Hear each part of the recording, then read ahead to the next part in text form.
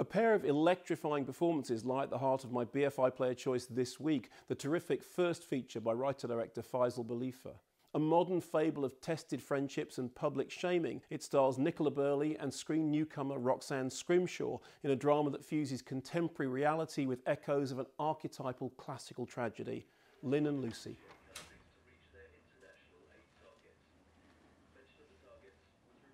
Sorry, I'm just using some of your makeup. Are you going somewhere? Yeah, I'm just gonna go and try and see Clark. Clark? Yeah. Do you think that's a good idea? Yeah, I just really need to see him. Inseparable as teenagers, Lynn and Lucy have remained best friends, living in houses across the street from each other. While Lucy continued to party hard after leaving school, Lynn became a stay-at-home mum, devoted to raising her daughter Lola.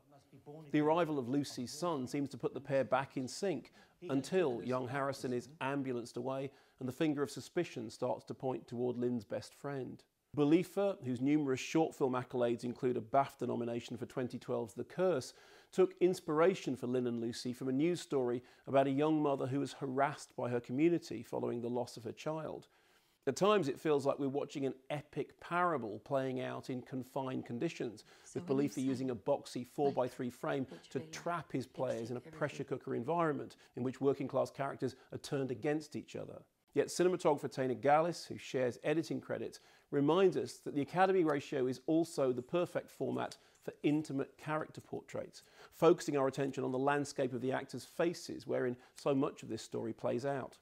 Strong supporting performances complete the picture, with particular plaudits due to Jennifer Lee Moon as Lynn and Lucy's former adversary Janelle.